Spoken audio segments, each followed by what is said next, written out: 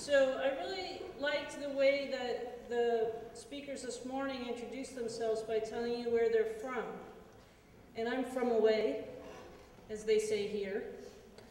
So I thought I'd tell you where I'm from. I'm from Pottsville, Pennsylvania.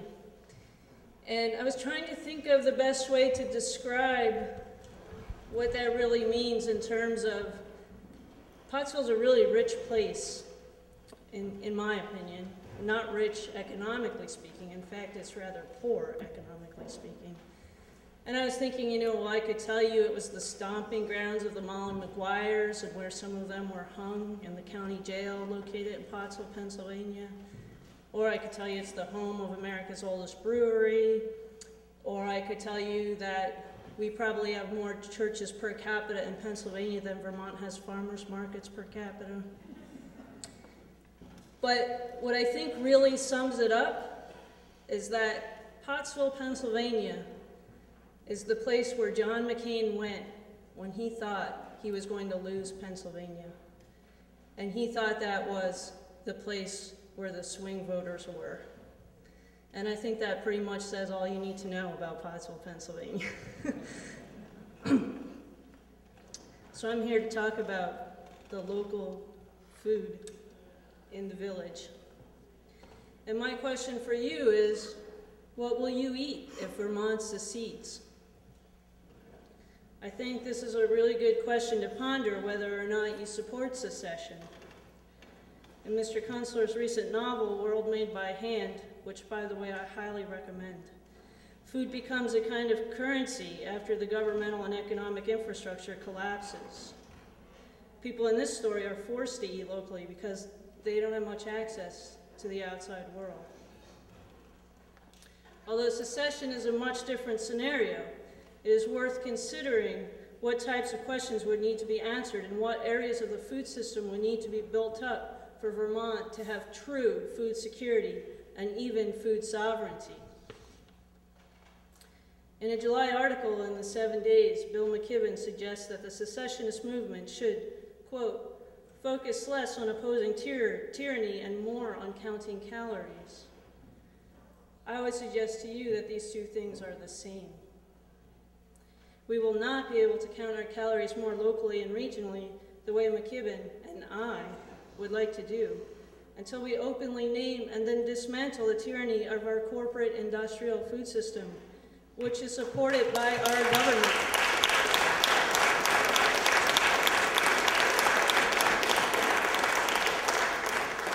And that's the whole government. It's not a party issue. Mr. Obama is just as bad on these issues as Mr. McCain is.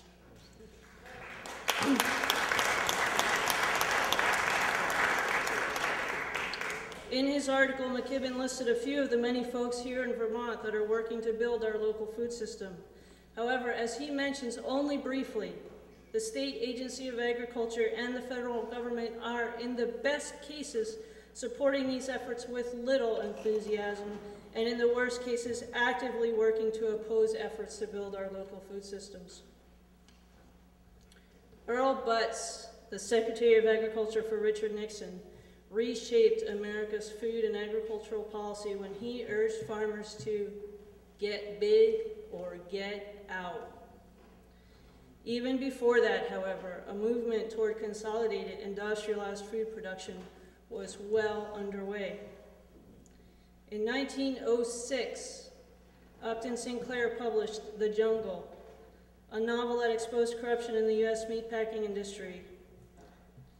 Although the novel's focus was on labor conditions in the slaughterhouses and packing plants, the book led to sweeping regulatory reforms focused on food safety. These reforms did achieve a certain level of food safety. It was a low bar where they started from.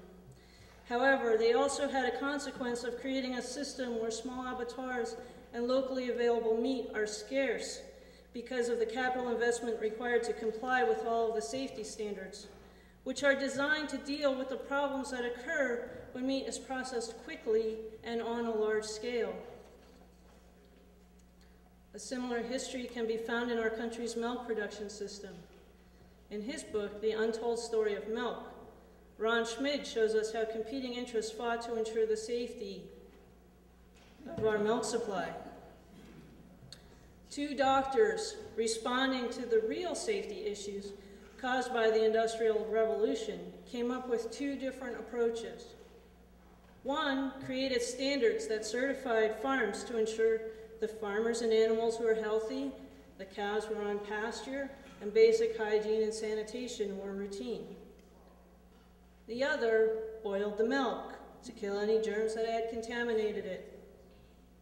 Because pasteurization had the added benefit of extending shelf life, it allowed the milk to be shipped greater distances, and the rest is history.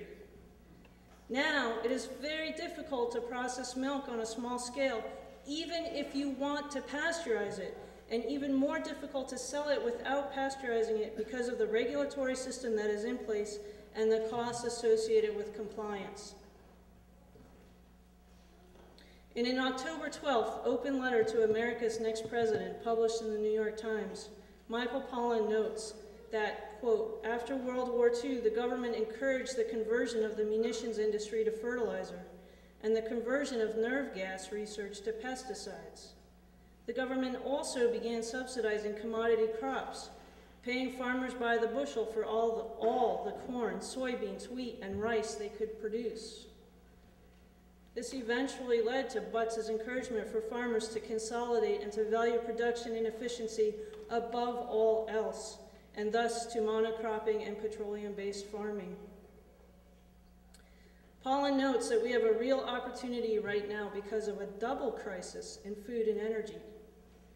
You've heard all about the energy crisis, but did you know, as Pollan reports, that in the past several months, more than 30 nations have experienced food riots?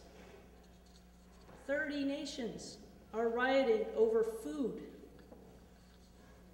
At this moment, there may be a chance to shift our policy and create a new food system.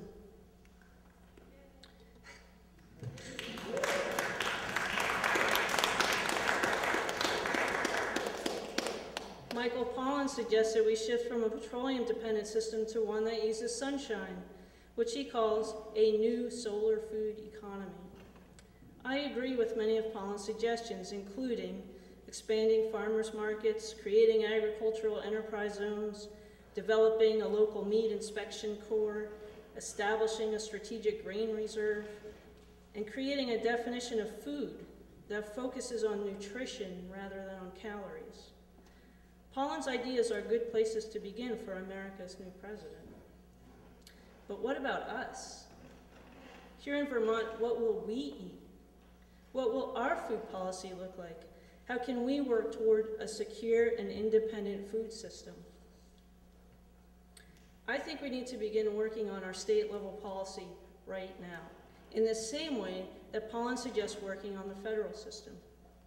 Whether you want to secede and have Vermont be an independent nation, or whether you're not quite ready for that to happen yet, I would urge you to get involved in shaping Vermont's food policy. This past summer, Rural Vermont conducted an online survey for consumers who were interested in local food. Over 200 people took the survey, and the overwhelming majority were interested in being able to buy local food and support local farmers. That wasn't surprising. One piece of data that stood out to me in the survey results was that the overwhelming majority taking the survey believed that the #1 way to support local farmers was to buy their products. I strongly agree that this is an important thing to do if you want to support local farmers or any local business. However, I think it's also important to make sure that the policies that are in place encourage local production and processing on a reasonable scale, and also ensure that the farmers get a fair price for their products so that they can make good choices for their farms, their land, and their families, rather than for their banks.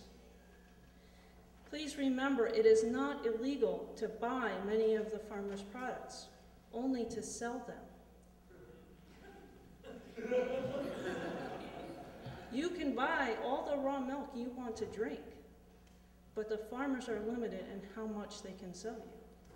Same with meat.